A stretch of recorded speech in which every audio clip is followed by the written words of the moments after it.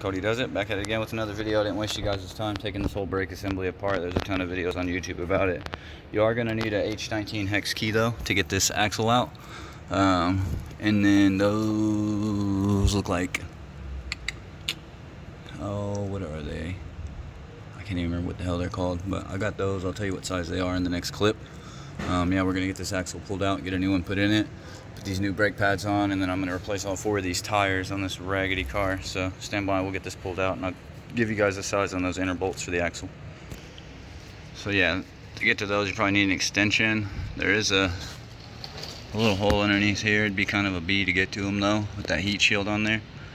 So we're going to use an extension, maybe even throw a wobble on it, and I'll impact those out. Not impact, but I'll use my little snap-on gun, pull those out. When we put them back in, we'll torque them back to spec. But it is going to be an M10.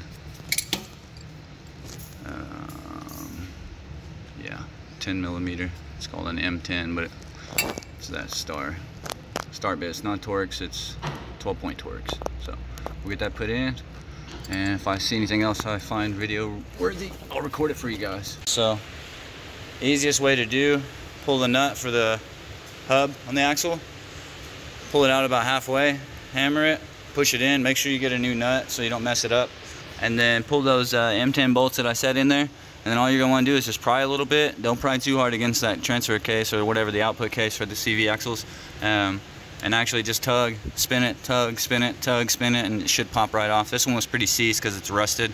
It's kind of hard to tell. My light's making it flicker a lot, but yeah, we did get it out. I'll get it put back in, and yeah, we'll get these brakes done. We're done with this. And I went ahead and took this shield off right here so I could show you a little bit better. You can see, put this guy right here. You can see right up in there, it's kind of dark.